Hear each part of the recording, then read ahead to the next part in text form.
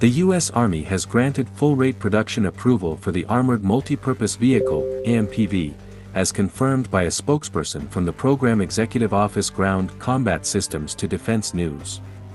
Congress has allocated funding for the production of 72 vehicles in the first year. The official contract award to BAE Systems, the AMPV manufacturer, is still pending.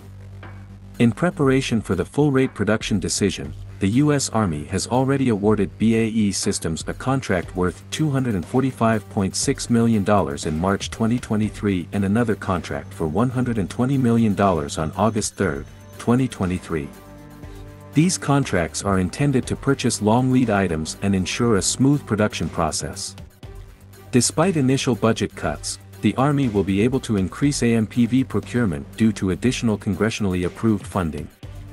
This funding will cover some of the expenses associated with sending approximately 400 minutes and 113 seconds to Ukraine. The Army faced challenges in initial production at York, leading to a reduced plan to produce a brigade set annually. However, it has now been possible to restore the original fielding plans, aiming to produce a brigade and a half each year, which means ramping up production from 12 vehicles per month to 16 over the next 2 years, Defense News reports.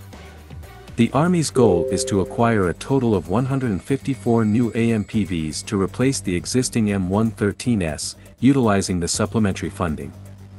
On March 13, 2023, the 1st Armored Brigade Combat Team, 3rd Infantry Division, received the first AMPV, marking the beginning of its service to replace the M113 tracked armored vehicles in the U.S. Army.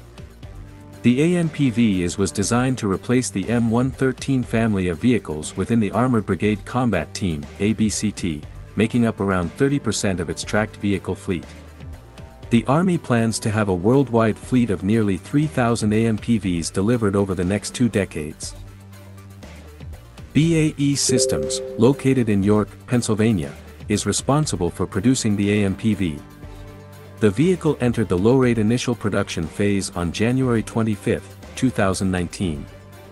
Initially, the Army intended to acquire a total of 2,907 AMPVs, with the first vehicles scheduled for delivery in 2020.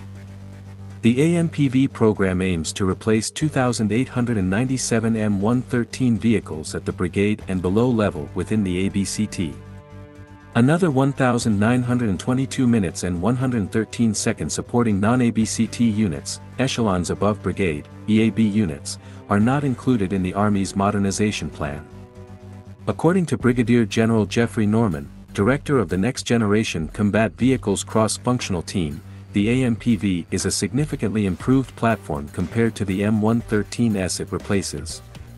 It offers enhanced ruggedness, reliability, and capabilities, enabling ABCTs to transform their combat capabilities.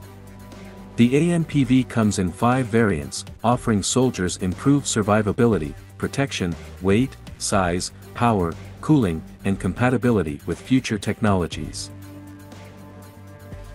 Notably, the AMPV shares a common powertrain and suspension with the M2 Bradley Infantry Fighting Vehicle and the M109A7 Paladin self-propelled howitzer, streamlining logistics and maintenance among ABCTs.